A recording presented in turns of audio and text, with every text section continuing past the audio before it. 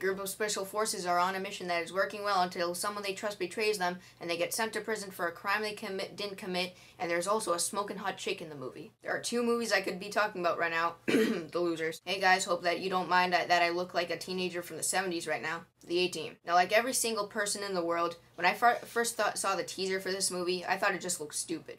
Then the new theatrical trailer came out, and just like every single person in the world, I got really excited for this movie. And it was pretty good. Now, this is based on the TV show of the same name. I haven't really seen the show, but by the looks of it, it looks horrible. I'm definitely not the one to trust on this one, but I think that the fans of the TV show might be disappointed with this movie, like most fans are. This film is a bit stylish for the TV show. Now, people, of course, are comparing this to The Losers when they talk about this movie.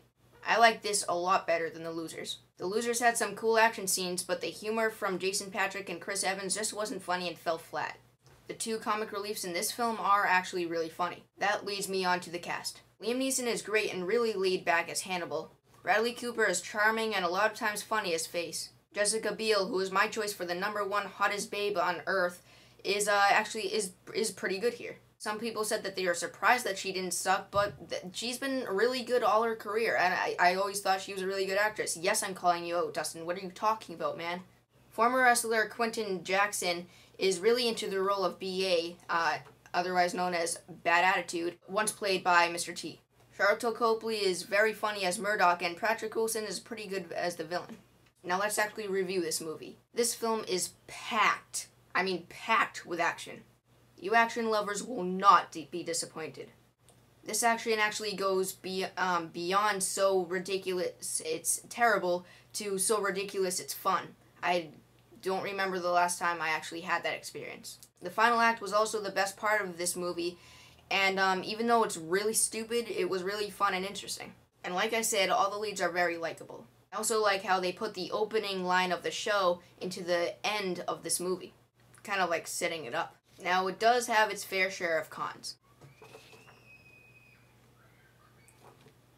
The first fourth wasn't very good. It reminded me a lot of the bad humor in The Losers.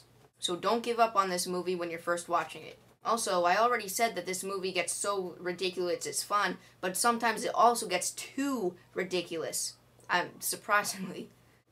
There's a scene where B.A. was falling off a building with a parachute, and then Charlton Copley comes around with a helicopter and hooks the bottom of the helicopter to the parachute and flies B.A. away. Not to mention a parachute holding up a freaking tank in midair. There is also a tremendous lack of blood, which really bothered me. It has those scenes where characters get into accidents that would have killed them, but they show no sign of pain or that they are hurt at all. Not a scratch on them. Now, this movie is far from credible, but it is still fun to the max, and you'll have a really great time if your eyes work well. I'll admit, I got a big headache. 7.5 out of 10 for my own channel, and 7 out of 10 for The Unknown Underdogs. Bye.